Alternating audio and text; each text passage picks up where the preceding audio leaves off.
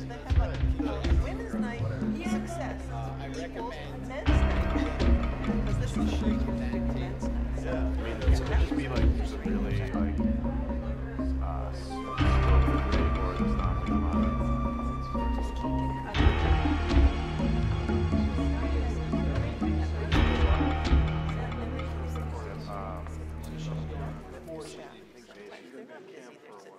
Section of our public charrette process, continuing from our Saturday session on the 17th of May. Again, I'm Michael Milone, principal planner and associate with Milone MacBroom. With me tonight is Tim Baird, one of the planners in our office. Just want to remind everybody that we have coffee that's just about done. It's almost burnt. We also have snacks and sodas over there. The little coffee bottle by itself under the basketball hoop is the decaf. So if you want some, that's over there, and that should be done pretty soon. Also, if you haven't signed in, please do. And there's a number of fact sheets that we have on the tables in the back near the easels and the boards. That have a lot of information about the POCD and the work that we've done to date. So if you could pick up copies of those, that would be great as well. For those of you who came to our Saturday session on the 17th, we're going to have, as part of the format for our agenda tonight, we're going to talk a little bit about, just briefly, a couple of slides that we also had at the Saturday session about what POCD is and what the goals and objectives of the document are. We're also going to be talking about all of the input that we received at the Saturday session and what we've done with it now in terms of collating it and distilling it down into identifying key questions, issues, and concerns that we identified through the session on Saturday. What we've done is we've started to come up with a number of different strategies and general ideas of how to address these various questions and concerns that were raised on the Saturday session. So we're going to be throwing out some ideas a little later on about different ways that issues such as housing and open space, economic development, transportation and circulation, topics such as that can be addressed based upon what we heard from the audience on the Saturday session, as well as our own digesting of all the written feedback that we got.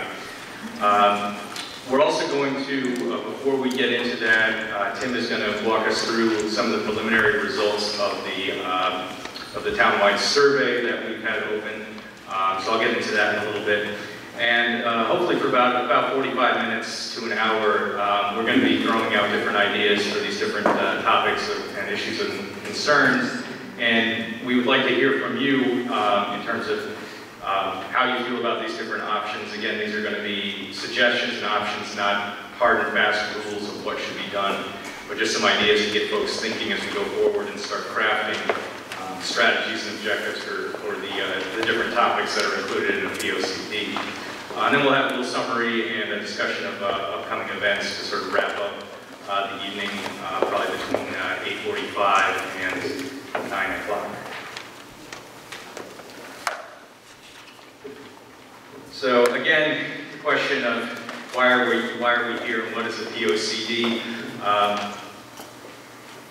Plan of Conservation and Development is a document that's intended to provide policy guidance for a number of different elements of community planning, physical, economic, social. It has to be updated every 10 years by state statute, and so that's the process that the town of Woodbridge is going through now. As I said, it needs to be, because of state law, it has to be updated every 10 years and remain in force in order for the town to remain eligible for state discretionary funding. So it's not only a very important document from a community planning standpoint, but also from a financial standpoint as well, to maintain eligibility for that state funding. Essentially, the plan comes up with a vision for the community, how the community sees itself evolving over the next 10 years, lays out different goals and strategies for how to make that vision into reality, and puts together an agenda of concrete actions that can be taken in order to make these goals and objectives that embody the vision of the community actually occur in the physical realm of the town. POCDs have changed slightly over the years due to changes in state statute.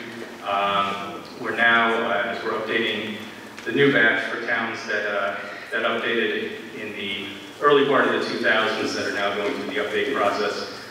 There's requirements from the state to address consistency with growth management principles that the state has adopted through its Office of Policy and Management, consistency with the state plan of conservation and development as well as the regional POCD, and new issues such as addressing agriculture and issues of sustainability are also things that we have to look at every time we update the POCD for the future.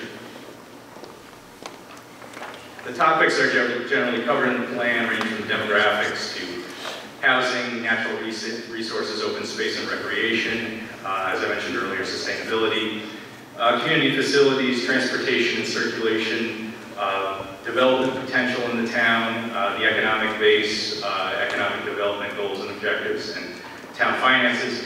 But also, perhaps most importantly, every plan that's done for each individual town really needs to include the priorities of the residents as well. It's not simply a cookie-cutter document that you can do the same thing for every community and just sort of enshrine that. In order for the plan to be really effective and to be a more powerful document, you really need to have the feedback of the residents of the community and make sure it sort of meets their expectations and the things that they'd like to see happen over the next 10 years, which is why we have sessions such as these and our earlier Saturday session. So from a combination of different meetings that we've had, the first part of the Charrette, and even looking at some of the early results of the town survey, we're finding a number of priorities that seem to be very important for the community. Sidewalks and bike paths has come up quite a bit, having more shopping, eating, and gathering places.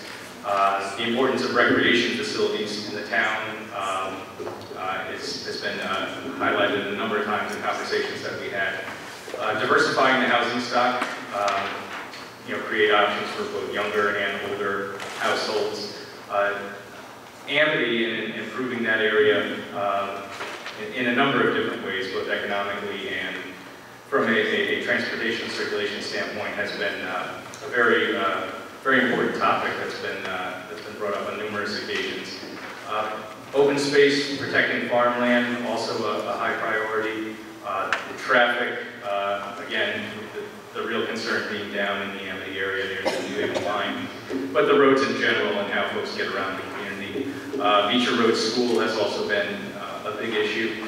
Also, energy issues, and not just looking at renewable sources like solar and things like that, but also the system that's already in place for things like natural gas lines. So our goals for tonight really boil down to about 3 of them.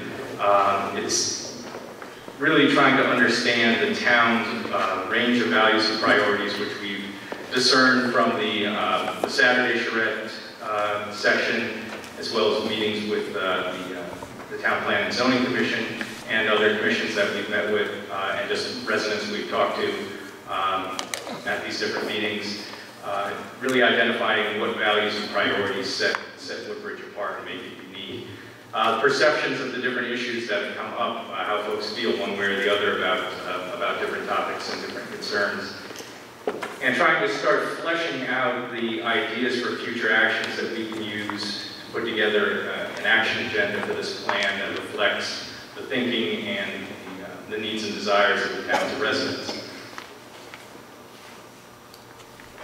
So here's just a picture from our Charrette on the 17th. We ended up having over 70 participants either stay for the whole time or come in for part of the session. It was a 6-hour session. We received about 165 written comments, A lot of comments posted as sticky notes on the maps of the town that we had up on the wall for identifying strengths, weaknesses, and opportunities in the community. When we had folks break into small groups to discuss a variety of issues that the town is facing, we had some very detailed discussions. Tim and I were there, as well as two other planners from our office. We sat in on some of the table discussions, and we're very impressed with the level of detail and sophistication of the discussion of the different issues that are being talked about. And we had a good report back session. After our two breakout sessions, after each one, we had folks come back, report on what they had been discussing, what they had settled on, what they had not agreed on. And we got a lot of good information just from hearing back about those summaries of those conversations.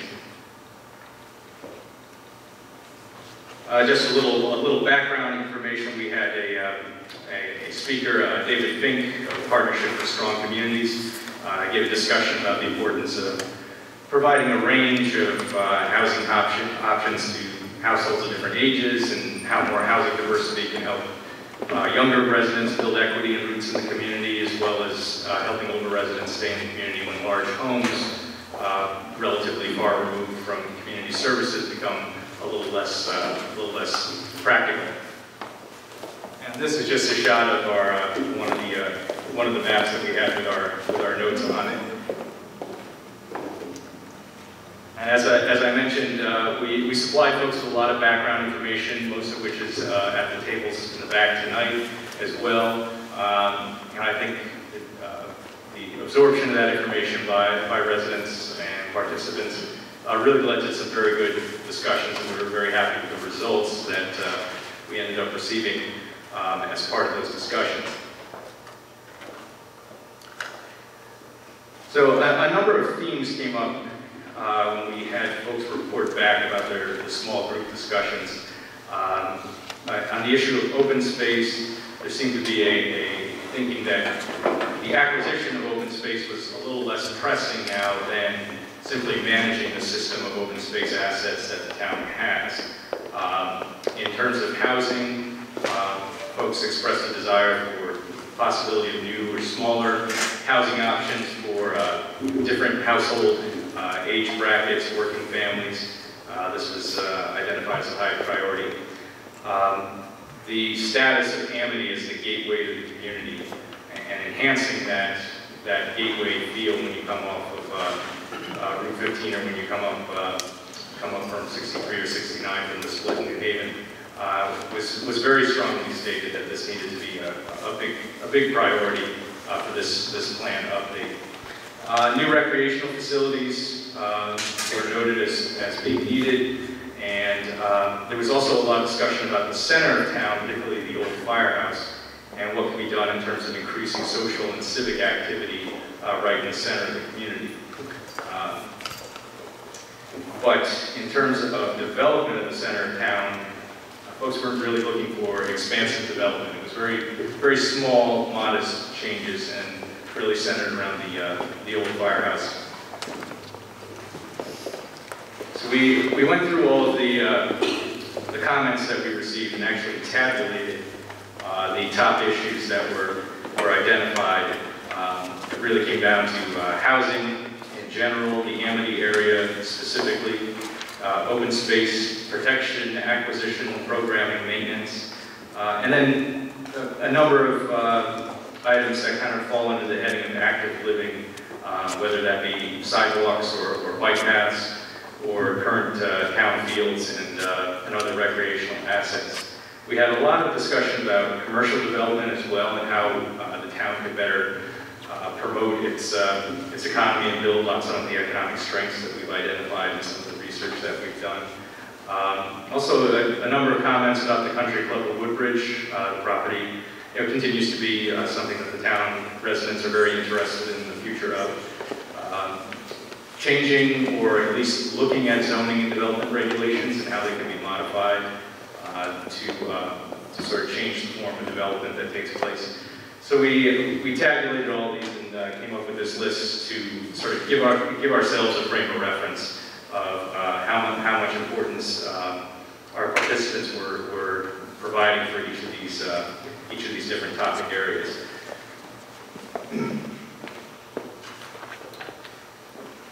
So we've been keeping track of our SurveyMonkey instrument that's been up now for a while, since mid-April. As of, I believe this morning, we were up around 130. High 130s. High 130s.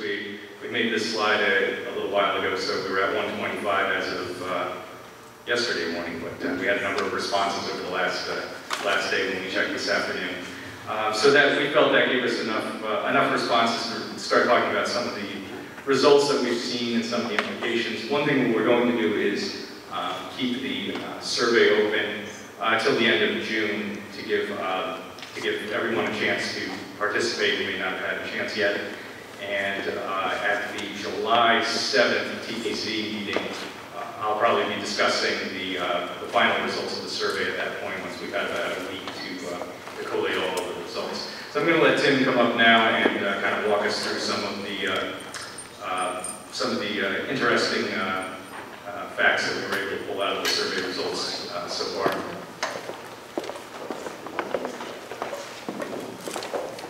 Thank you. Yes, go ahead. Before you get started, a question about the survey. I completed it earlier today and watched the excellent sort of summary viewing of the May 17th event, and I've changed my opinions already.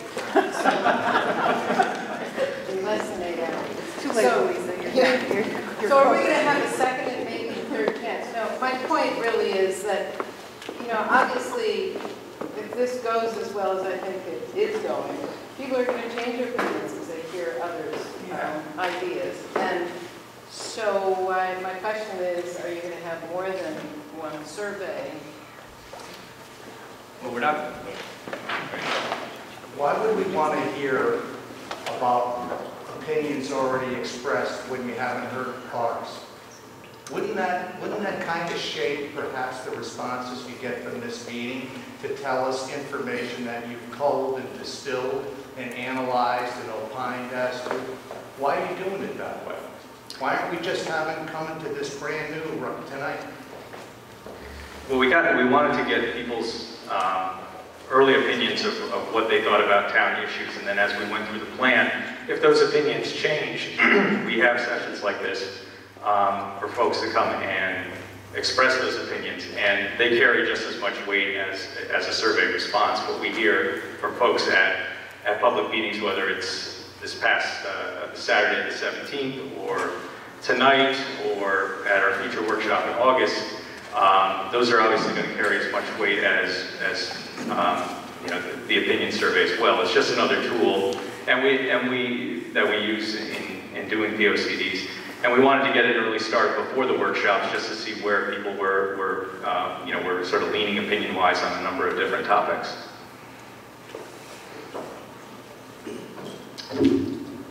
Right. I guess just to add on to that, how we've been viewing the survey as an instrument, is just as part of the planning process, is that it's something that gives an important avenue for folks to have a say. They might not otherwise be able to come out and have a voice in as part of the planning process. Perhaps they can't make it to this meeting like this. It also had quite a bit of length and detail. Just helps to pull in people's opinions on the issues that they've been thinking about prior to coming to the survey, or what the issues that might not be top on their mind coming into a meeting like this. So with that, first off, just in terms of the representativeness of the survey here, we compared quickly the ages that people reported in the survey responses against the town's census demographics. What we've seen here is that it largely matches the age range of the town. What we did see was that there are fewer responses coming from folks at the youngest and oldest ends of the age spectrum. So we can keep that in mind going forward. One of the first questions we asked in the survey was simply, how are you satisfied with your neighborhood? And by and large, people said yes, and people liked it.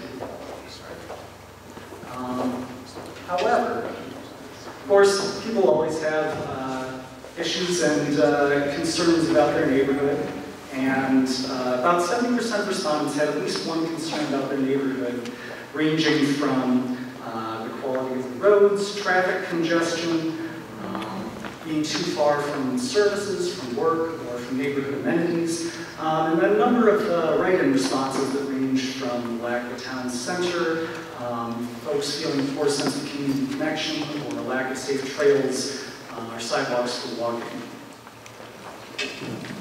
We asked a couple of questions about Country Club in Woodbridge, since that's been a hot topic as of late. We asked both about what people felt was the most important outcome to achieve during that process. And the most popular choice that was reported was to develop the property with a mix of uses that support the town's economy and meet the needs of its residents.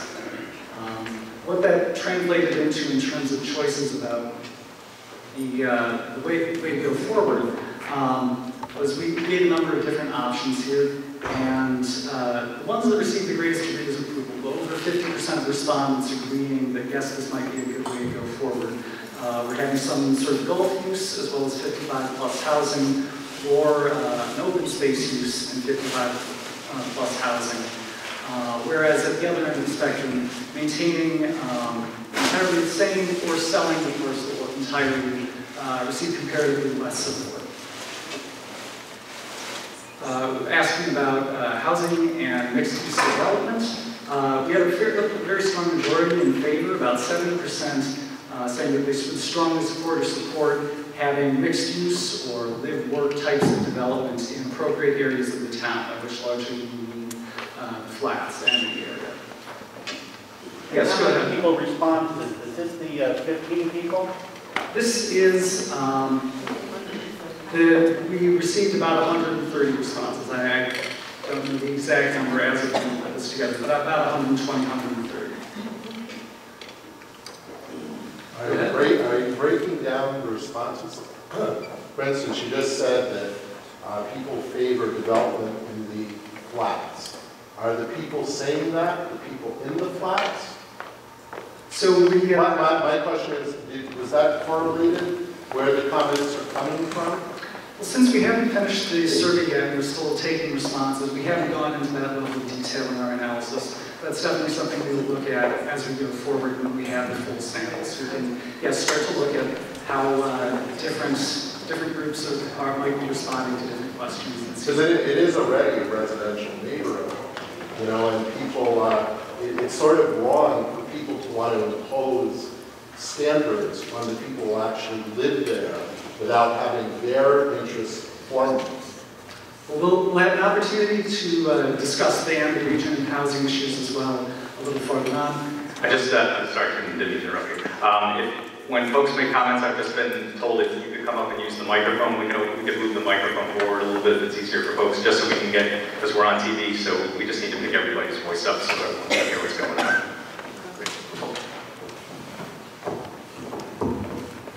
So we also asked about what sort of economic development or business development folks would like to see in Woodbridge. We asked what kind of business would someone be most likely to patronize, or would be most likely to see pop up.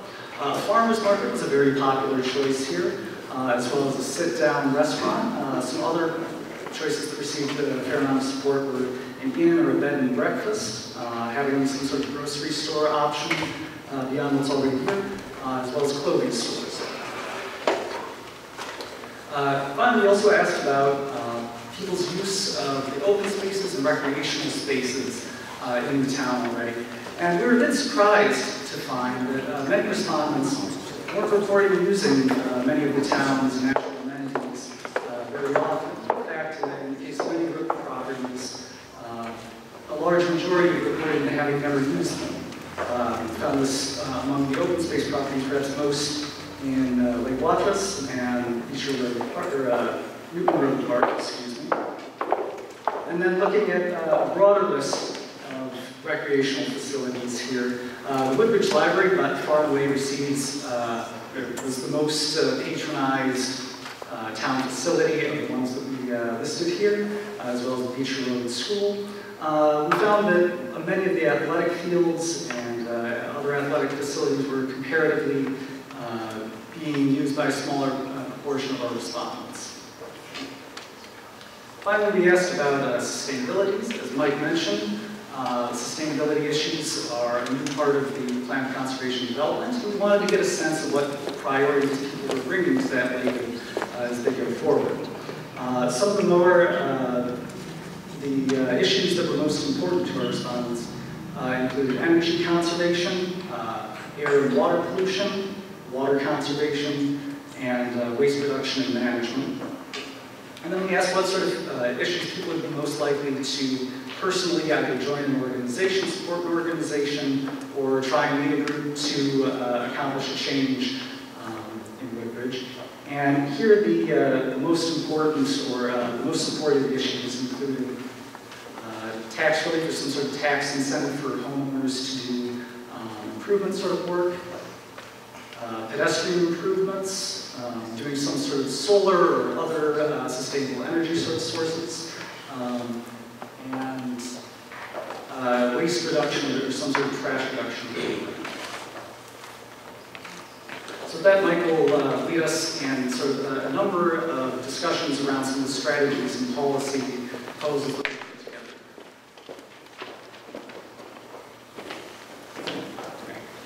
Actually, before we go into that, I just want to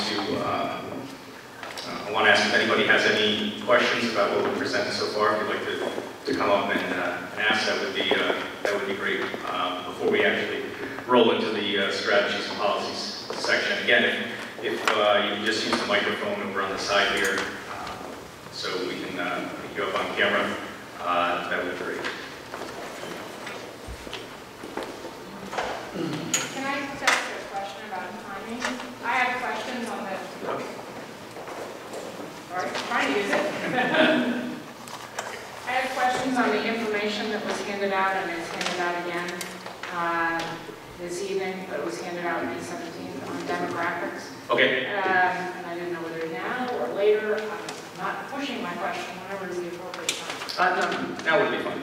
It's okay. So in your summary on demographics, the larger document, one of the things that it pointed out is that Woodbridge has grown less than 0.1%, but most of Woodbridge's neighbors have continued to expand in the last 10 years that were surveyed. Bethany, for example, over 10%, Orange 5.5%. Since those towns in particular are in our Amity system, I wonder what analysis is going to be forthcoming about why people are choosing to live in Bethany and Orange rather than Woodbridge. Because I think it's critical in making a plan for the town's future to understand why we seem to be less attractive than the other towns. I think it's critical to understand that in going forward with the plan. Okay, well, I can give a brief answer on that. We're going to be looking at community facilities coming up in one of our fact books. So one of the things we're going to be looking at is the school district and statistics. The only thing I can point to really is that over the past 10 or 12 years, there really hasn't been a lot of housing units built in Woodbridge compared to the other towns. I'm not exactly sure off the top of my head why that is, but that's certainly something we can look into. But I should just note, if you go and look at Google Woodbridge real estate, there's a lot of houses for sale too. So yes. It may not be that it's a lack of housing stock as opposed to other factors. I really don't know what it is, but I think it's worth trying to figure that out. Okay.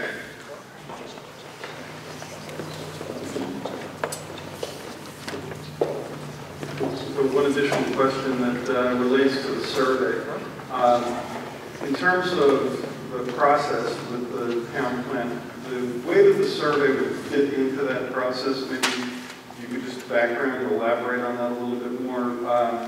With a town of roughly 9,000, if there are 100 or 200 responses, that's 1 or 2%. Surveys require, obviously, statistical significance, but it really is a background question on how the survey is intended to fit in. If you could just elaborate on this. Okay, sure.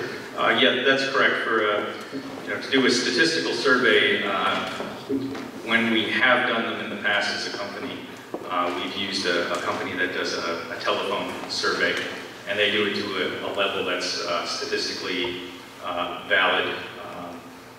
Part of when you're dealing with an internet survey is that there is sort of a self-selection element to it. Folks choose to take it. They don't get randomly assigned a survey and told you have to fill this out. So it's not, for that reason, and for probably the number of respondents, it's not the same as having a scientific survey done, which costs, it is quite an expensive undertaking to do. What it does do, though, even if it's not something that you could submit in a peer-reviewed journal, for a pharmaceutical study, it gives us another avenue to hear from people about what issues are on their mind. Again, as Tim was sort of alluding to, there are folks who sometimes just can't make it to meetings. They have either they work down in the city, or have a lot of events that they have to take their kids to, and they just can't make it. And this is sort of something you can give your opinion at any point in time. If you want to do the survey at 3 o'clock in the morning, if that's convenient for you, that's you're welcome to do that. It's just trying to turn over every stone in terms of public opinion, which is why we use it. So, yes. Are we breaking out into workshops tonight? No, not tonight. We're just going to be talking about the issues that we were identifying. So we weren't able to come on the 17th, not in a workshop? That's right. When we did the 6-hour session on the 17th, we had the breakout sessions because of the amount of time that we were able to block off for most of the day. Yes. Yes, Roger Sherman, Fairview Road. I live right over by the country club in Woodbridge. I attended the golf commission the other night, and the club is really picking up momentum. They have doubled the membership, and a lot of traffic has been going through there, and they might even turn around and we might get some profit sharing out of the club this year. And we haven't given the golf course enough time to turn around, and it's turning around. The town did a great thing by separating the pool from the course, giving the pool to the rec department. That's what they do, okay? Your report is a little incomplete, okay? You want to give the golf, let me see, the clubhouse away for condos, develop all that area, and then possibly move a new clubhouse or whatever over to Amity, what's that? Amity Road, Johnson Road? Johnson Road. Yes. And we never came up with any type of number with that. There's no sewer over there. It could cost $1 million to develop that. We might not make a dime. Cause traffic congestions, flooding concerns, and you make it sound like it's very sweet to develop it. But what are we going to do with the rest of it? What are we going to put a parking lot and put port stands? That's an sure death of the rest of the course. You're incomplete. I don't know if that's good for your business associates or what.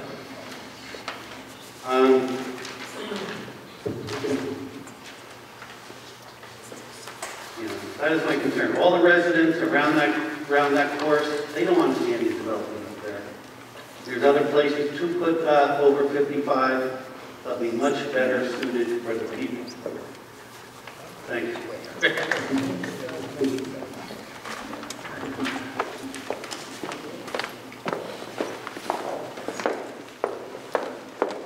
So when we talk about the strategy options that we'll be tossing out tonight, it's important to remember that they are the choices to think about. They are not hard and fast recommendations at this point.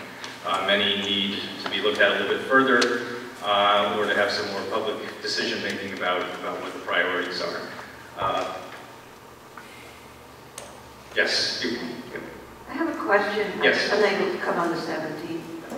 I'm wondering if there's been any decision by the state on how to redirect traffic onto 15, especially 15 North, because currently everybody travels along Lucy Street, and it would be so beneficial if they came up with a better plan than that.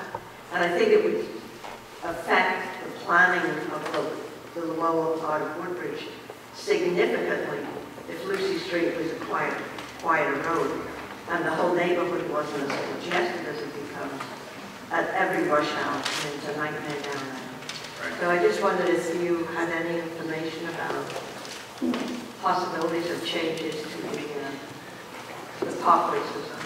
Well, actually, on May 22nd, so a week ago tonight, the state DOT had a meeting right over in the cafeteria across the hallway here to go over the options that they had looked at over I believe it was a 5-year study period, working with a number of, I think 3 or 4 different planning and engineering consultants.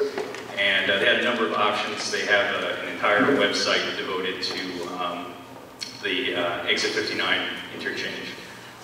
So the town probably has a lot of that information as well. I went just because it's one of the most important issues I think facing the town is what's going to be done with the traffic in Amity. And that's what I've been hearing from everybody that I talked to in town about these issues. So they had a presentation where they showed that they didn't go through all 25 or so options that they initially vetted, but they showed that there are short-term, midterm, and long-term proposed changes to be made. The midterm and long-term being focused on the parkway itself, while the short-term would be more local street and state road changes, both in New Haven and a little bit in Woodbridge. So that's probably going onto that website. Unfortunately, I don't have it right at the tip of my finger, but they've got a 206-page study of all the different things that they looked at. But we're definitely going to take that into consideration when we're updating the plan, because it is such an important issue. Thank you. All right, so starting with housing. This is one of the highest priority items that sort of come out of our public outreach activities here. And we looked at a number of things where folks were looking at increasing options for housing for both younger folks and older folks, families just starting out. One of the things that we talked about in the office was allowing for some density to encourage new housing, higher density to encourage new housing, and particularly in mixed-use developments in parts of the Amity Village area, and taking a look at the zoning regulations and seeing what barriers might be in place that are sort of limiting the supply of smaller starter homes being constructed. And starter homes doesn't necessarily mean what I think we've all become accustomed to thinking a starter home is, which is a small Cape Cod on a relatively small lot. But there's a number of different permutations that starter homes can take. And we just we thought looking at the zoning regulations, taking a good hard look at what's allowed, what could be allowed in the future, would be an area to look for potential objectives for increasing the diversity of housing. Small age-restricted cluster housing is one of the senior options that we were considering. It would be of a size that wouldn't change the complexity of the town, but at the same time would offer options for older residents who wanted to downsize to larger homes to stay in town and stay active in the organizations that they're in, stay active in town life, and not necessarily have to move away from their friends and colleagues to find a housing unit that fits their need. Also, accessory apartments or in-law apartments are another option. In fact, that can actually, if you set it up a certain way, it can actually help with the State Affordable Appeals Act, where you can have these units deed restricted as affordable, and they count as units under the 8-30G statute, which counts, which you have to have 10% of your housing that's dedicated affordable housing to be exempt from the Housing Appeals Act. For sort of mixed income housing, which was an issue that also came up, there's a number of different policy options that we've recommended in both in other places and research that we've done of how other communities are handling the issue of mixed income housing. There's potential down payment assistance programs. A lot of towns have gotten into that. Limited equity housing, which is where you have a nonprofit organization that owns some land with housing on it, and they lease out the housing long-term leases to residents, and then they're able to maintain the affordability of the housing due to a limited increase in the home prices over time, so that they don't these houses don't double in value from one buyer to the next. There's also, potential for having some sort of property tax incentives for affordable accessory units in law apartments that are designated as affordable. There's also a number of funding sources that can be looked at in terms of finding money to help develop more mixed income, more affordable housing. Some towns do a payment in lieu of affordable housing units program where a developer will pay into a fund, if not directly creating affordable units, provides money for either a nonprofit organization or the town to do its own sort of mixed income housing development. And there's a number of federal programs, whether it's home or CDBG funds or some of the programs through the USDA that allow for different options in terms of funding the development of more affordable units and more workforce type housing. So those were some of the early ideas that we had come up with. I don't know if anybody wants to respond to those, or is there something we missed? Is there some program that folks would think might also be applicable here? Come right up to my I have a question on the housing, just again, in terms of the analysis. One of the things we discussed in our group on the May 17th was the need to look very carefully, not only at what undeveloped parcels have access to sewer as well as water, but those that might have public water and could have an on-site alternative treatment system for addressing sewage, other than sort of like a package system rather than a conventional system. Okay.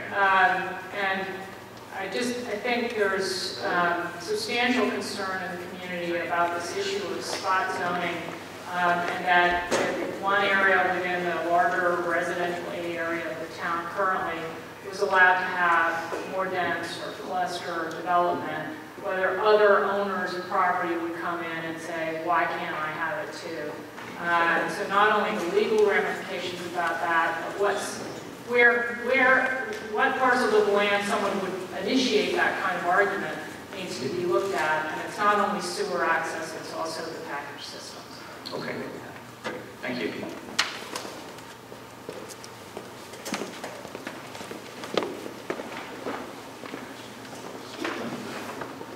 I had a question regarding housing. You mentioned in the survey portion this evening about bed and breakfast and inns. And I know going kind of way back in the history of Woodbridge, we did have inns on what was the highway at the time, the Kennedy Road in Litchfield. But you didn't mention now about either zoning or policy for bed and breakfast or inns. Is that something that will be explored further? And that's definitely something we can look at. What zones, some use like that would be allowed. We'd probably go back and look at the history too and see where it was that it was allowed initially, just to kind of do our homework. But yeah, no, that's something going forward that we can look at. I also think it would be helpful to have a bit more information and more of a cost analysis on some of the housing options that have been raised. For instance, we've talked a little bit about cluster housing. That could be a good golf course. I know David Fink on May 17th argued that there isn't that much of an impact on schools because that population is declining, but obviously it could have an impact on everything from police to fire to town hall, public works. Works, to name just a few. So not only a cost analysis, but something of a pro and con, I think would better inform people, better inform our opinions, frankly. We all have opinions, but we need more information. Thank you. Okay.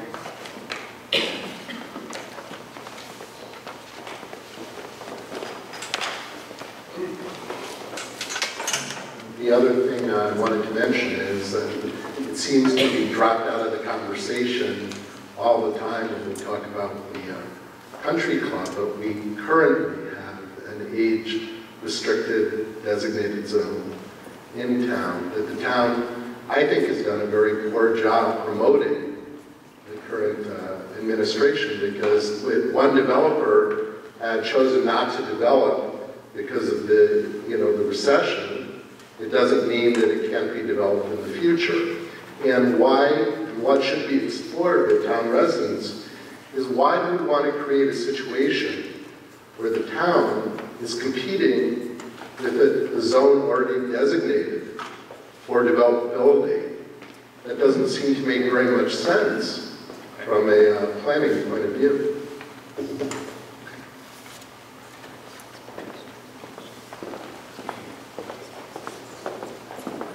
Where are you talking about or expressing any of the unspoken but very heartfelt emotional and psychological feelings that the residents of this town have about this town?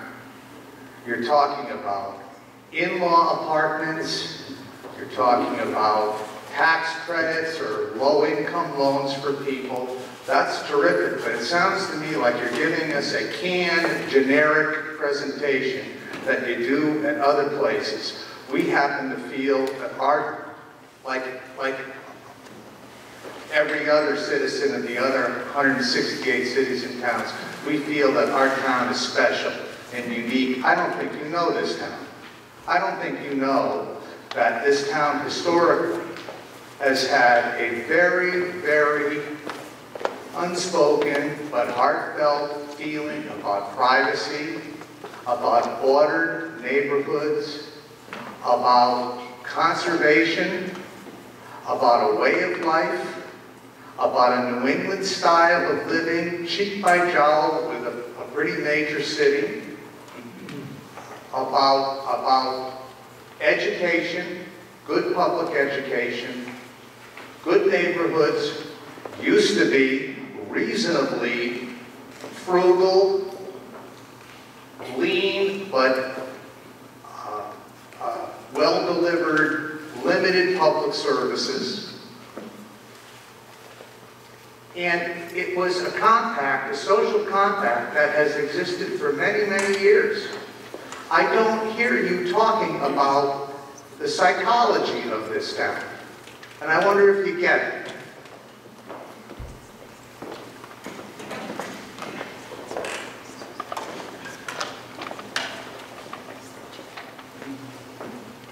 I think people move to Woodbridge because they like the rural setting, okay? They don't want to see cluster housing. They like it is. You know, they've been here forever. People have been in this town. I've been here over 10 years. I don't live in a mansion. I live in a very small house. And it's just me. I don't have any kids going to the school system, but I voted to go ahead and put the money into the schools because that's good for everybody in the town. And the people just like it the way it is, you know, with big futures for, you know, development. You know, we got 130 people responding to how many residents that we have. They're very small, you know. And when it comes down to putting something on the vote, when it comes down to a referendum, then the people come out and vote it down. So, things, you know, we're wasting our time, you know, but this is what we have to do now. But this is what the people want. They like the town peaceful the way it is. Okay. I think perhaps we're missing some of the point of what this survey is about. Number one, it's been mandated. Number two, as a real estate agent in town, I can tell you that the population has gone down. There's no tax base in the town, which is going to bounce back on residents. I don't think everybody in town needs a 4-bedroom colonial. I think there's room for young families to move in, for rental properties to become available, and I think that somebody mentioned something about Orange and Bethany, and I can tell you that that's true. Houses in Orange, which are on an acre lot, and are between the Merritt Parkway and I-95, and have all the shopping facilities on Route 1, is a much more popular town than Woodbridge. Psychologically and elitely, people might think that, you know, that we're just doing swell here, but I can tell you, having an agency and a company for 35 years as a realtor, this town is a much better buy than you can find in Orange, because people are not coming to the town, and they're not coming because of the facilities that are not here. I think we need to grow. I think the town needs to become a community. I think some of the buildings that we have need to be used for people in the town. I mean, I think the country club originally was set up so that that would be one place in the summertime that families could get together at the pool or golf or whatever. Perhaps that hasn't worked out financially, but I mean, I think that was the thinking behind that facility. You know, it was to keep it, you know, within our protection, but also open it to the town. So I think that this survey and this plan is very important for the town. I think that the prices in the town are going down. They're not increasing. Homes are taking a lot longer to sell. A lot of homes in town have not been updated, and that's the choice of the sellers. There's more land around in Bethany and Orange, and perhaps that's why there are more tracts of properties going up. There is no building, there is no spec building in many of these towns because it's just too expensive now. So, you know, I understand, you know, that people are here because it's quiet, but maybe it's too quiet.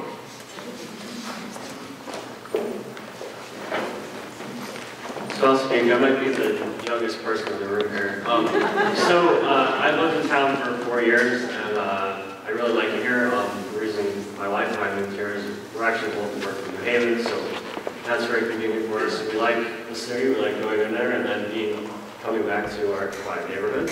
So that's really great for us. But I know other people who are my age group that, from a housing perspective, you know, people hear about the school system here and that it's great and all that, but cost is an issue for them. I mean, in my particular neighborhood, it's a little more affordable, but that's not the case everywhere. So I don't know that cluster housing is what people are looking for. I think what would help is, you know, making the AME area more attractive and having some, not maybe not cluster housing, but something in that area where people aren't necessarily thinking that they even need to go to Haven. Oh, it would be great if I could hang out in the neighborhood. And I have a completely separate question. So I'm new to this process. I'm not sure if all this is just talk or if there's something actionable coming out of this and how that decision will be made. Okay, well, the first thing we have is back at the back table, I think it's about a 5-page summary of what happened at the first Charrette. We'll have something similar for this Charrette as well. So all that will be available online on the website for the plan. In terms of if this is actually going to produce anything, it's going to be absolutely critical in terms of the ultimate goals and objectives that are put in the action agenda of the plan. Like I was mentioning before, we want to make sure that that list of basically the to-do list for the town for 10 years reflects the, the predominant opinions in the town. Because otherwise then it's, kind of a meaningless exercise if you don't take that into consideration. So I understand, and yeah, that's definitely going to be critical to us putting together this updated plan as we go forward over the summer.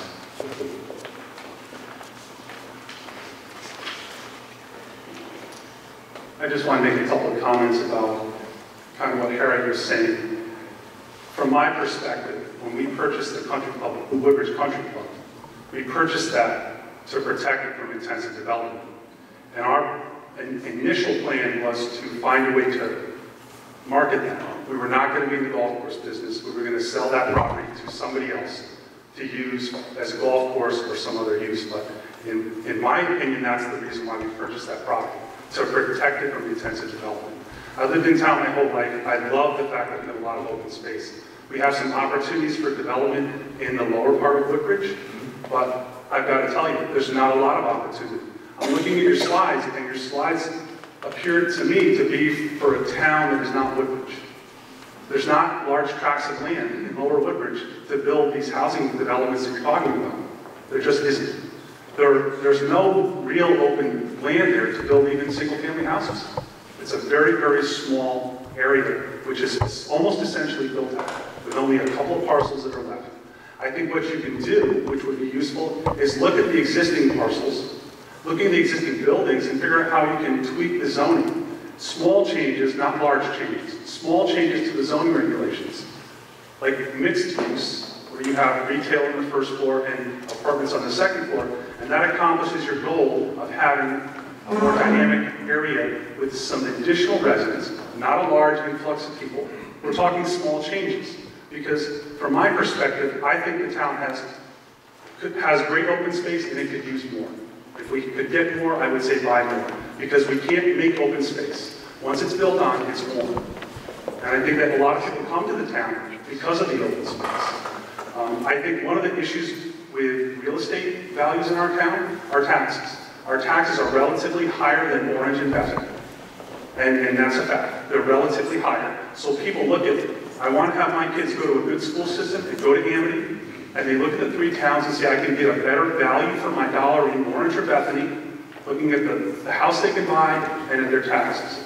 My taxes on a little tiny house are astronomical in Woodbridge. If the house were in Bethany or Orange, they would be lower. But this is my hometown, so I'm not going to leave. But as you go through this process, look at this as small changes, not large changes. Okay? 9 years ago, the last town plan of conservation and development was updated. And that hadn't been done for 26 years prior to that. So that needed a major change. And actually, I think they did a great job. But we don't need a major change. We need small tweaks of that town plan. Thank you. Okay, thank you. I just want to make a few more comments. And I want to give you a little background. I've lived in Woodbridge since 1976. I came here and started in junior high. And I'm one of the few people, I guess, who stayed in town because I was invested in the town. Not only, I own 3 houses in 3 different neighborhoods. I own a business in town in the village district of the West Flats. And I want to just give a little bit of perspective just over a little bit of length of time that I think is really lacking here. And I've seen the changes. I don't see our leadership sometimes doing the job that they should within the town, and I'll give you an example. We have a New York Times article about Woodbridge. I don't know how many people in the room saw it. And it was a total misrepresentation of Woodbridge. It talked about rows of ranches and split levels. It was like somebody went to one street and they got the, it was horribly written. It was absolutely incorrect. If anybody who lives in town knows, we have a huge selection of antique houses, a huge selection of contemporary houses and significant architecture, very diverse. We have diversity in size, and et cetera, and no one from our town government responded back and got the New York Times to retract this horrific article about our town, which did not give us the justice that the town deserves, because it is a town, although the real estate agent was saying about declining prices, she also forgot to say that prices around Connecticut have declined significantly. Even towns like Weston, Connecticut, in Fairfield County during the recession went down 30% in value. So that's probably more a point of the recession rather than just our situation. Also, it's been failed to be pointed out, Woodbridge is a town, not just a solid one-type town, it's a town of neighborhoods. Bradley Highlands are small little cottages that were built in the 20s, 30s, and 40s that offer young families a way to come into town. But homes in the Woodbridge Village District are a different price point in smaller lots, and that's where you have some of the most diversity in town, as far as racial, ethnic, etc. And people are moving there. My office is down there. I know the people in the neighborhood, and it is getting more and more diverse. The town has gotten more diverse over time in lots of ways. None of this has been talked about. None of this is reflected in what I've heard, that we already have a lot of housing diversity. Maybe it's not promoted properly by our real estate agents. But I know, I've lived in different neighborhoods in Woodbridge, and I know about the diversity in housing stock we already have. So I would like to say that people have moved here for a lot of the reasons that have already been stated, mainly to have, you know, an interesting house in a more rural setting, even though we're a first-line suburb to New Haven, which is unusual. And they also move here for education. I see the new families coming into town, and people choose Woodbridge for a different type of lifestyle. It was mentioned about Orange. Orange is very different than Woodbridge. It's a much more cookie-cutter kind of town. Woodbridge has much more, variability in its housing, and it looks a lot different. It's not the typical cookie-cutter suburb. That's why people like it here. And we want to maintain that and not have huge changes, other than I think most people that I talk to in town are unhappy with what has gone on with development in the flats. Could that be much better? Of course it could. We tried to change it when we wrote the zoning regulations and the town plan of conservation development with all the changes that demanded that any time something is renovated, it has to be upgraded. And that has already changed a lot down there. But that could be further enhanced. And the other thing, certainly, is that we could do a lot more to promote the area than we do. We don't do a very good job in Woodbridge. I never see Woodbridge represented very much in like New Haven Magazine talking about its restaurants and its businesses.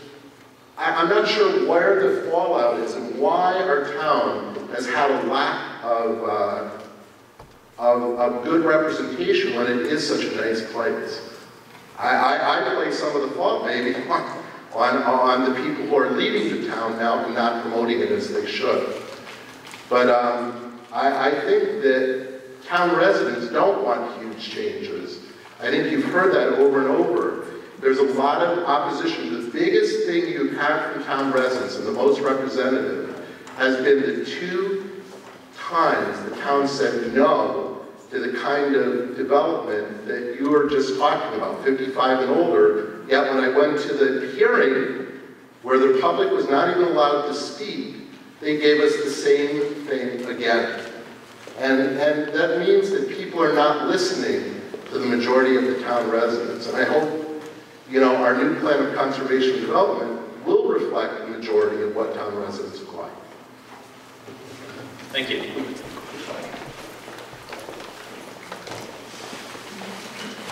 Hi, I'm Chris Lovejoy, and I think what I want to say is that what I'm hearing, I think, is very true, that people moved here a while ago or even recently for some specific reasons, and they had to do with things like privacy, education. There's a very high level of education here, and it's a very sophisticated town, and those are that I like about it. There is sort of a little bit of a Yankee mentality. You move in, you fix it up the way you like it. 60 years later, you sell it and have the same exact kitchen as 60 years before. That's what we do. I do that. I live in the Brady Bunch house. You know what I mean? I guess that's what we do. And that's one of the things we love here as people who live here. That's what we love. I love walking in the cornfields and talking to a physicist one day and whatever. I love that about this town. The thing is, what Harriet was saying is very true. The younger people that are coming up, what their needs are very different than the housing that we had, or what their wants are. Our inventory does not match what people are looking for. It's not because we're not marketing things. We make a living off real estate too. I market things like you would not believe. And if I put something on the market that has an updated kitchen and bath, 12 hours later, 50 people are running in the door with checks in their hand. And if I put a normal, typical house in Woodbridge on the market that is not updated, people are saying, okay, with these taxes and with all of these updates, I'm getting a better value if I move to some of the other towns. One of the things I love about the town is that we spend our money. I spend my money on my children's education, on our cultural experiences and things like that. That's what and that's my value system, and that's what I love about this town. It's not going to attract someone to buy my house because my children are very cultured and we're moving out. You know what I mean? That's not going to do it. So there's a mix here is what I'm trying to say. I definitely understand what people are saying. That's why I'm here, for the same reasons you're here. And if we want to draw new people, it's very slow going to draw someone who's willing, someone like us, and that's, so how do you preserve a town and a personality of the town and still draw new people in, and that is the thing. I think I would love to see a huge thing going on, but some simple, small changes like people are talking about, I think those things can be, we just need sort of to scale is what I'm trying to say. I also am very, very strongly opinionated about changing our main zoning. We were in Milford for several years, and I know developers that own property here in Woodbridge because they know eventually we're going to make that mistake. And as soon as we do, it's a serious problem. You cannot take the main zone and do something in one neighborhood and not expect there to be a million lawsuits to try to get those things happening everywhere in that zone. Because it's the way it is. Yeah, so it's just, that's a real issue. But that doesn't mean there can't be something done, So. Okay. All right, since we started talking a little bit about the village area and the Amity section, a lot of work has already been done through the Economic Development Commission and the Yale study. And we sort of agree with a lot of what's been done in the need to develop an overall vision for the area, both in terms of the scale of development, the types of architecture and materials that are used. I think something that would be very important and would be very helpful would be coming up with some design guidelines for development down in Amity, some templates, sort of a pattern book for what types of development you could do in terms of not only in new development, but sort of adaptive reuse of existing structures or renovations and improvements. Sidewalks, lighting, landscaping, I think those are all important to creating a real village sense down there, along with signage and wayfinding. Again, these are points that have been noted and sort of reiterated by folks that we talked to in the town, and we tend to agree.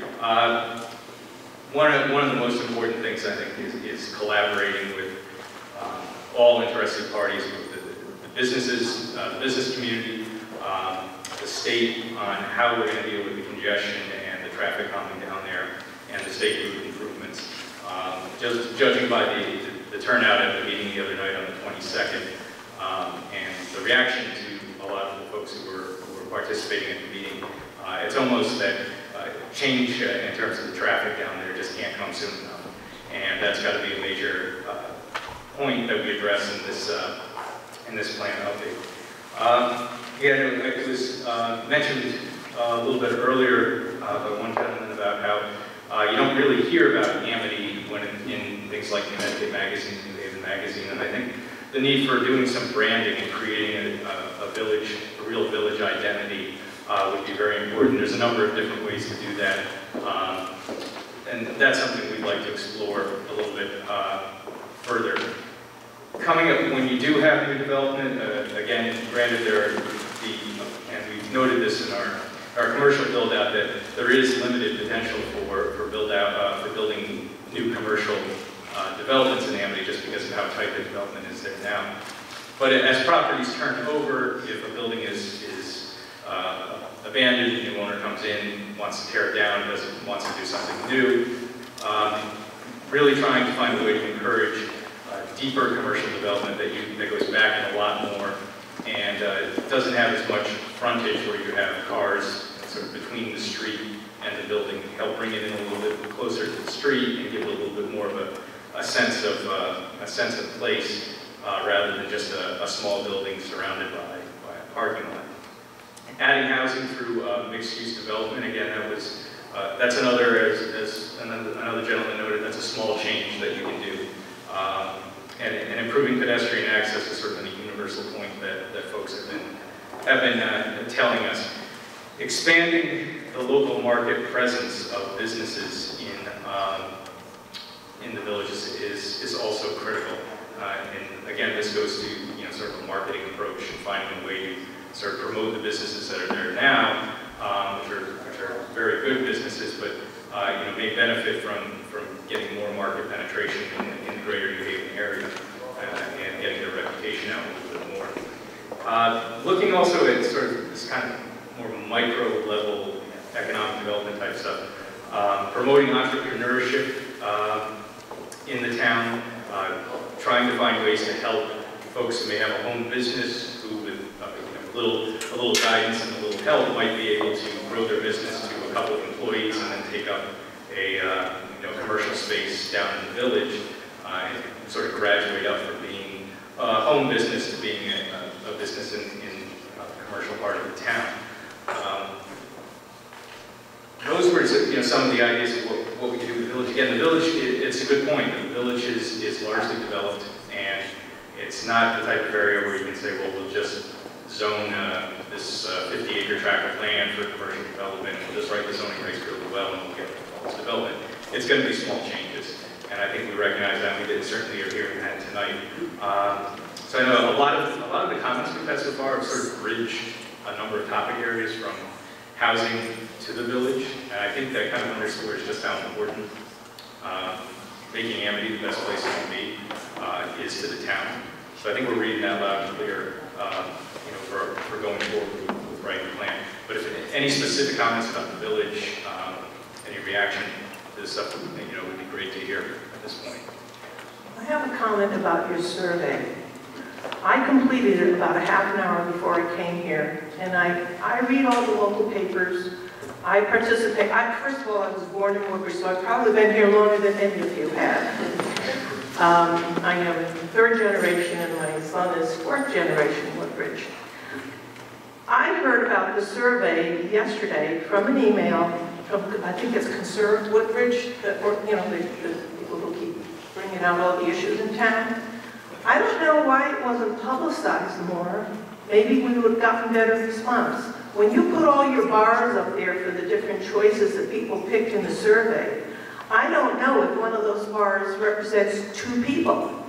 So if 2 people want some object in town, why are they on a bar graph? I don't understand what your numbers are. They say, there's lies, there's lies, and then there's statistics. So I don't know, and I've studied statistics, and I still didn't understand some of those graphs in terms of how meaningful are they in terms of what the majority of the people in town want. Maybe only the rabble-rousers took the survey. I probably won. But I think we need to, I'm glad you're going to extend it out. I think we need to publicize it more. And I don't know how to do it. I read the town website. I love the Economic Development Commission's website. I think that could be maybe, I don't know, do you have hit numbers on there to see how many people go into the pages? We have because I like to see how many people are looking at those pages. I developed the website and I've got hit numbers at the bottom of every page that I want to see if people are reading. So I don't know how to get that information out more to the public. I mean, I'm around town all the time, but I missed that survey somehow or other. I don't know how I did, but I did. So I think you need to publicize that more. Yeah, just a quick suggestion, put a sign up in the library, since it says that's where most people go. That would help. When they walk in, they can see it and remind them there's a survey. We did send out, it was a town-wide postcard mailing that had the survey at when we were talking about the Charrette dates and what the times would be, that there was a link to it at the bottom of that. And we also put in a piece in, I believe, the Observer, probably end of April, beginning of May. So we did try to publicize it as much as we could and had a link on the town website as well. But yeah, we're definitely open to other methods of improving the promotion of that. Yes? Hi, my name is Emily Melnick, and I apologize if I'm speaking a little bit out of order with Woodbridge Village. But I wanted to just speak as somebody that's only been in Woodbridge for a couple of years and moved here exclusively because of the school, which I have many friends that moved here also. And Woodbridge is a very isolating place to move to, particularly if you moved here from a city or from a small town. And, you know, while I know this isn't a forum to advocate necessarily for sidewalks, which would certainly help that in places where kids could ride their bikes safely, things like the pool that's owned by the town are a wonderful community resource that I would certainly advocate making affordable for people to come daily, to make people from New Haven welcome, to have others to see other resources be put in there, like a cafe. I've said to other people it would be certainly nice to have a cafe in the old firehouse that, you know, people could actually walk to from around the cornfields or from the library or from the high school and not feel like the only place to go is to get in your car and drive to Westville or to drive to the Flats. So I think, you know, there's a lot of people here saying, oh, people only live in Woodbridge because they want an isolated rural experience. I really don't think that's true. Certainly not of the people that I know, and obviously there's a diversity of opinion, but there's certainly, I think, a large need to make, as other people have said, to make Woodbridge feel like a community that is really a welcoming community for people of all ages and of all interests. Thank you. I have a comment, or a question actually. We talk around the pumpkin fields, the land on Radley Road. I would personally find it very helpful if the developer could answer questions. Is he going to build it? Does he want to sell it? I think he needs all new permits that expired. So what's happening, that's the biggest piece of land, buildable land in town, in the village area.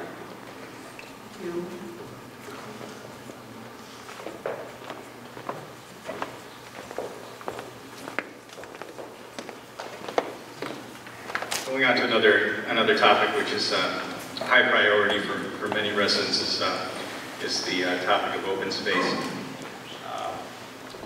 We looked at it based upon the feedback that we got, a number of different components of open space, starting with just the management of what's there now in the town's inventory, continue to have a strong relationship with the town and Coop-Op and the Conservation Commission in implementing the open space plan.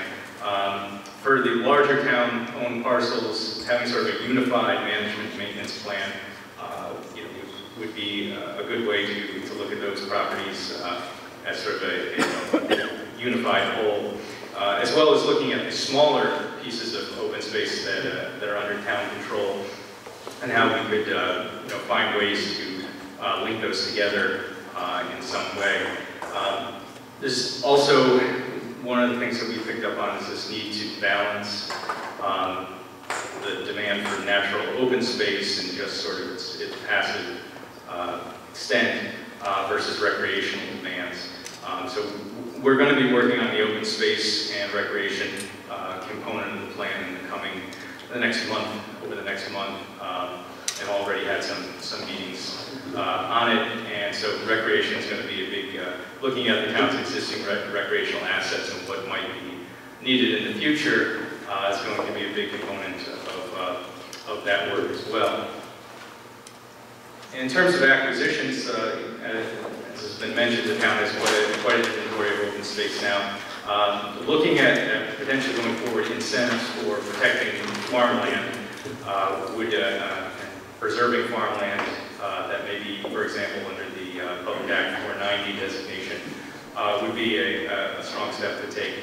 And identifying priority open space parcels, ones that emphasize allowing public access and use, but also serve the purpose of connecting existing parcels in the town's current network, so that you have more of a unified system than simply a collection of small pieces scattered about.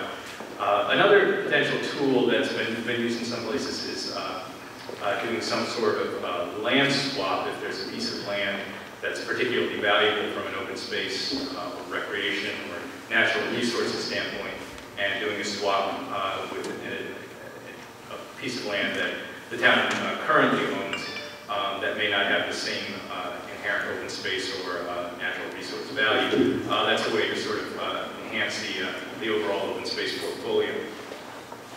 I know there's a lot of varied opinions on the status of open space in the town and where folks see it going forward. So again, if folks have questions about or concerns about that, specific concerns, that would be great to hear from you about that topic. I have a specific question. When you did the build out on a go to open space, you projected it was close to 250 homes could be built on the Regional Water Authority land that abuts Sperry Road, which is almost 1,000 acres, and I had understood that that was restricted from development. And if you could clarify what flexibility the Regional Water Authority has to sell it to developers, that would be helpful. Yes, some of the Regional Water Authority land is broken into three classes, Class 1 being restricted, and Class 2 and 3 having the potential at some point to be divested. Tim, I'm not sure if you remember the specifics of that particular parcel. Which one are we referring to? On either side of Sperry Road, like with Bethany. Oh, but up in the northern end, yeah. On either side of Sperry Road, right. Which is a connector between Woodbridge and Bethany, and Sperry Road itself is only open a few months a year. Right. So I don't have any specific knowledge of the breakdown between the three land classifications for that parcel. We do have data. The tricky piece of that analysis there is that although we have information on a parcel-by-parcel basis about how much land falls into each classification, we're not able to determine how that interacts with some of the other constraints on development. Certainly that's something we can look at in greater detail as we go forward. Right, we sort of looked at it as what if all of it, worst case scenario, could be built on, and how many units would that generate? Just to sort of have a larger universal number to know what the potential upper limit would be under those circumstances. But that's something, yeah, we can definitely see if we can pinpoint more accurately what's Class 2 and Class 3. As Tim mentioned, there's some technical difficulties with doing that, but we can certainly take a look at that.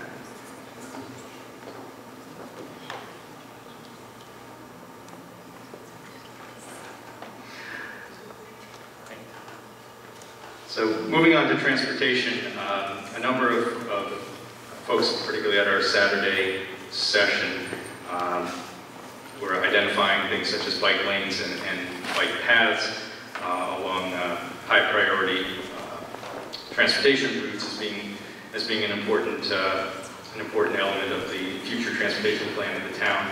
Connecting Amity within itself, as well as possibly linking up with nearby neighborhoods with sidewalks, was also an important element that folks noted for improving walkability and livability in this particular area of town. One potential tool that we've been researching is a technique called the walking school bus, where you'll have folks who actually pick up kids at school bus stops, traditional school bus stops, and walk with them to the next child's home, who would also be on the school bus, and gradually gather a group of kids and walk them to the educational facility that they're going to. So that's another sort of out-of-the-box thing that we're taking a look at as well.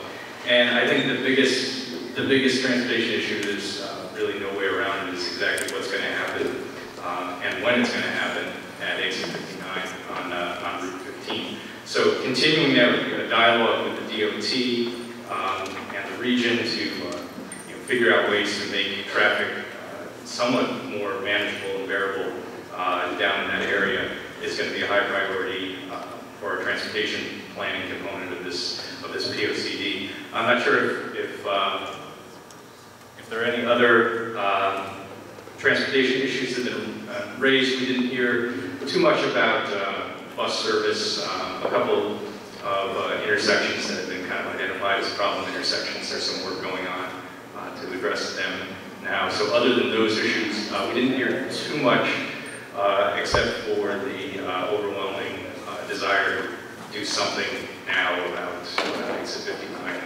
and the ramps down there. So I don't know if folks have any sort of transportation issues that we may have missed or didn't pick up in our first session, or if everyone's sort of in agreement about Route 15. I think Route 15 is terrible because I go that way every day. But that, I don't know if this is anywhere on there in the plan, but that light by Peoples where there's no left turn, that someone's going to get killed there one of these days. It's just a matter of time. I don't know what relevant. You have to blow the light to take a left there. So. Which light was this? I didn't hear the last part. So, your Peoples, I forgot what road it is. It's the Peoples is on your left there. Oh, okay. Yep. Yeah, it's yeah. It's awful. Another one. I don't know if Karate's florist across the street from Stop and Shop is entirely in New Haven or partly in Woodbridge. Even if it's all in New Haven, it will impact us because it's for sale.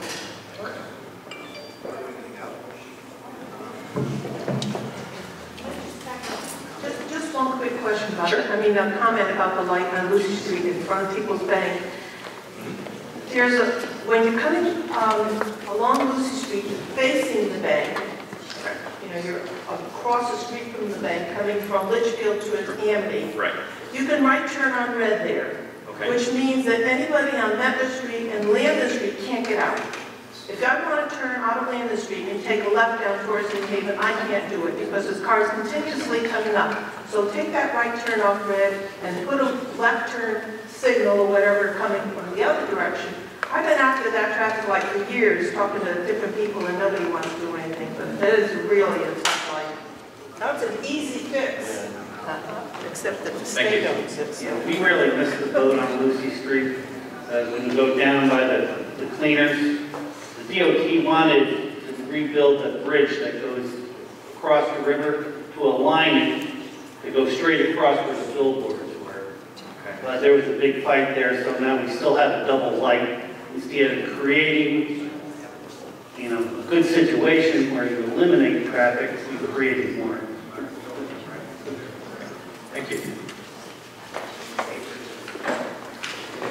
When we're thinking about roads, I just want to put in a plug for protecting, insofar as possible, our local roads that are winding and narrow and not wide enough and paved in such a manner as to invite both 747s to land on them. I know that there's some limitations to what we can do here because so many of our roads are state highways. But with that exception, I think that our roads are beautiful and contribute heavily to our sense of beauty and open space and nature in Woodbridge. And we really need to spend some time thinking about how we can avoid putting Jersey barriers on. Oh, I'd also like to mention, just for your interest, we have a small one-room schoolhouse that's not very far away from our Richard Road Elementary School. It's in fact, 2 blocks? We can't invite the children from the elementary school to come to the schoolhouse on an informal basis because they have to have transportation, they have to be driven there, buses, because there are no sidewalks. I mean, I presume that's one of the reasons. So if you want to target a small scale, walking school bus pilot program, cool thing, I would like to nominate that for your consideration. Thank you. I have a question about either shuttle buses or rideshare parking. If we could look into what it would take to locate a parking lot that was big enough that if people wanted to get together either on an informal basis in rideshare, or if something like a major employer in New Haven, like Yale University or Yale New Haven Hospital, wanted, because there are a lot of people who work there and live here, and if they wanted to bring a shuttle bus up here, you could cut down on cars going through that area that's so congested, and you know, keep some cars off the road in New Haven as well. So maybe it's a joint effort between New Haven and Woodbridge. There might be, I think residents might be able to see something who have flexibility with their hours. Okay.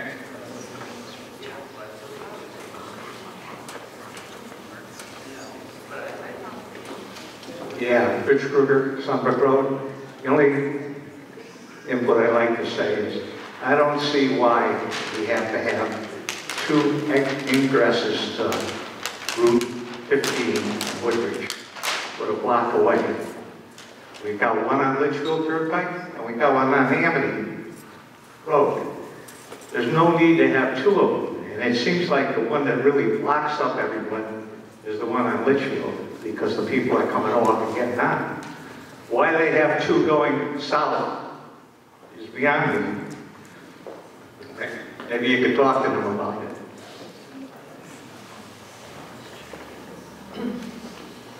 Okay, we're just going to hit two more topics very quickly. There was some discussion about the town center at our last session, and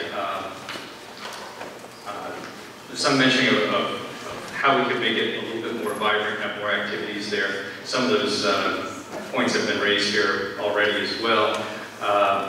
We were looking at some potential opportunities for community gatherings. Obviously, this is the buildings here are very popular, central location for public meetings and things of that nature. But if there might be ways in which we could get more seasonal farmers markets, music and art events here that could generate more activity in the center.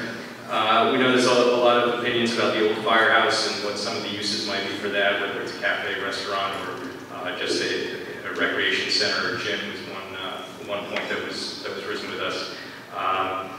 And finding ways to better connect the town center to the surrounding neighborhoods, either with some sort of trail or sidewalk system. That's another thing that we would take a look at and see if that would be feasible sometime in the future. You know, town center is sort of as the kind of historical part of the community, and with all the civic uses that we have here, it's really kind of how it is. And you know, I wouldn't foresee any major changes to the town center. But there might be small things that could be done that could sort of increase the level of activity here. I don't know if anyone has any specific comments about the town center, about the firehouse, or any concerns about that we haven't already been brought up or discussed. You should never mention the old firehouse. It's my pet peeve. I don't understand why it's taking so long to get this thing done. We went around this issue a few years ago with the old firehouse when somebody wanted to put a cafe. It's illegal to put it there because of the way the zoning is. I'm sure the town council had a long discussion about that. You cannot put a cafe, you can't put a restaurant in there. So get that out of your mind. You can have a lounge, you can have a coffee machine, I guess, but I understood that you could not have any commercial business in that firehouse. So I think we ought to clear it up once for all. All right, thank you. Chris, I just wanted to, this maybe somewhat related to the town center, but related to the last comment, maybe it's not. I guess I'm a relatively young family, moved in a year ago. So I've been here not as long as almost everyone here. But I think if the goal one of the goals that we're talking about is trying to attract young families. It's more than just housing stock. You know, I think when my wife and I really thought long and hard. We had been living in Hamden. Before that, we were living in New Haven. And we thought really hard about where we wanted to raise a family. I think there's we were one of the few people from our group of friends that moved here. Really the only ones. And I think my personal observation is that there's a move towards younger families towards cities, and I'm not suggesting that Woodbridge should ever be a city, but I think that people are attracted to vibrant communities, and I guess the biggest, and I'm very happy in Woodbridge, but I guess the one thing that I feel is that I have been struggling to find the sense of community that I think that happens organically in other places where there are businesses where people gather, restaurants and farmers markets. So I would just advocate maybe it can be the firehouse, but the Amity area is not particularly pedestrian friendly, at least now. If there's any way to kind of diversify the commercial stock in the town and have businesses and places to gather for people, I think that would be attractive to younger families.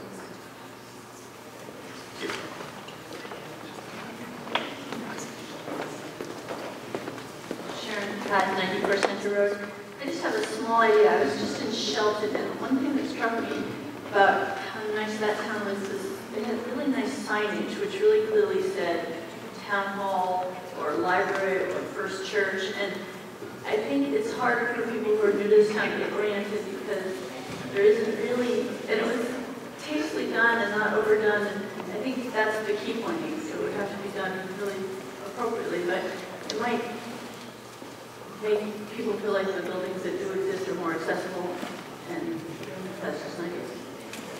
Thank you. Well, one last thing that I think we should address about the town center. A number of years ago, there was a proposal to have a privately funded dog park next to the tennis courts. And I'm a veterinarian in town, and it's something this town really lacks compared to a lot of our surrounding neighbors, Hamden and Milford, etc., Bethany. And we were told we could not have it, even though it was privately funded. It would cost the town really nothing because of liability issues by our Board of Selectmen. And I think that should be totally reconsidered. And it would provide a lot more energy and interest in our town center because I know as a veterinarian that there are lots and lots of households with dogs. And, right now, if you take them to a town park, you're supposed to keep them on the leash. And, a nice enclosed, safe dog park would be a nice center for people to socialize, gather, and like I've been to the Hamden Dog Park. It's just a wonderful place. And it brings, a lot of community togetherness. And that's something we really ought to push as a community to have, and because so many of our families have dogs. Thank you.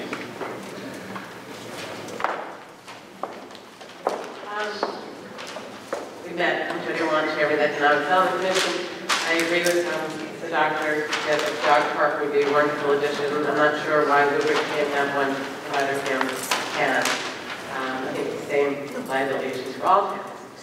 I just want to clarify, I'm not clear when you say farmer's market, whether in town center, whether it would be up here or down in the business district. I think that if we have something that is to promote commercial ventures and promote traffic, we should try to have it down in the business district to the extent it's possible to encourage businesses. So I think we have to differentiate those things. I know that we discussed at the Economic Development Commission having having the possibility of farmers markets, but we've been not able to find land that we could have those, because part of the issues we don't have town-owned property in our business district. It was mentioned to me that we may be able to borrow parking lots to do that. Again, it might be a liability issue that I'm not aware of, but please differentiate between the two in your report. Okay. Okay, I'm just going to quickly touch on sustainability because this is one of our topics that we're going to be doing a more in-depth fact book.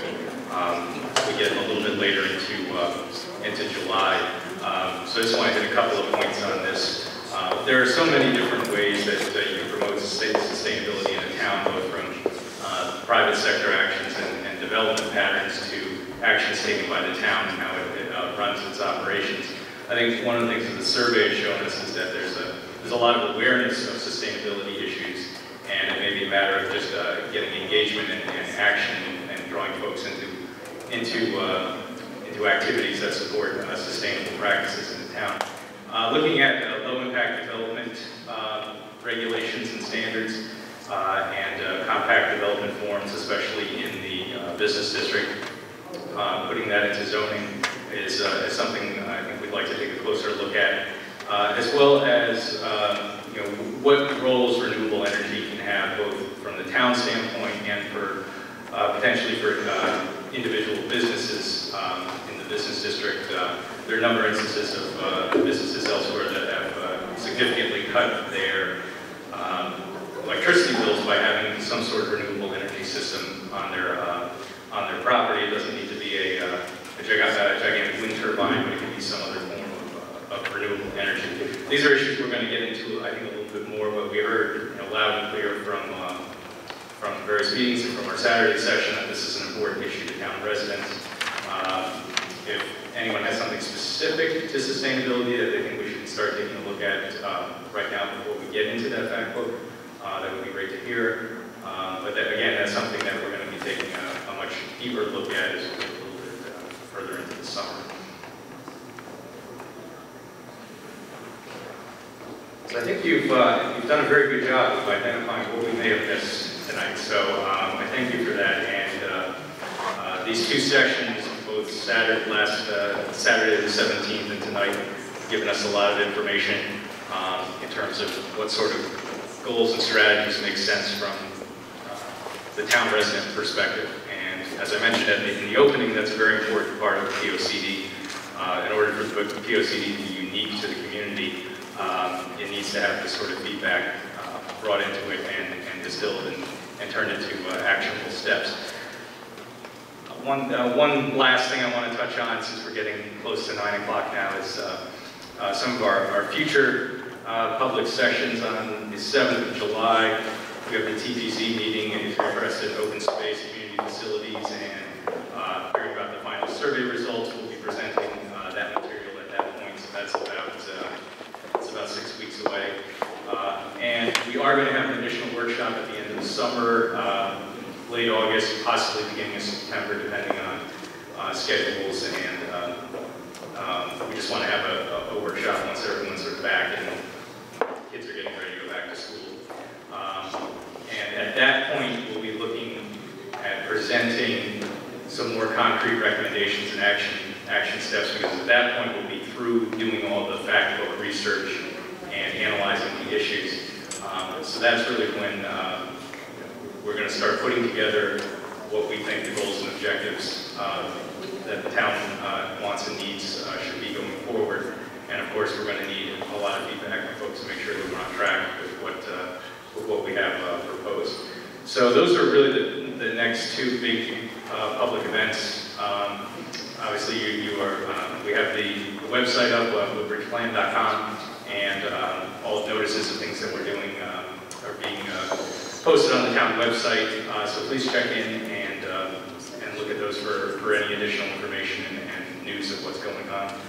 Again, if you haven't taken the survey, please do. And I think that's probably it for our future session information. I just want to thank everyone for coming out tonight. It's been very educational. I'm glad being a planner, it's not really professionally interesting to go to a meeting where everybody agrees on everything and says the same thing, and I enjoy hearing diverse opinions. So, you know, ultimately it's going to make the POCD a much better document, having everyone hash these issues out and have a frank discussion with it. So I want to thank you for doing that tonight, and I appreciate your time. I know it's hard to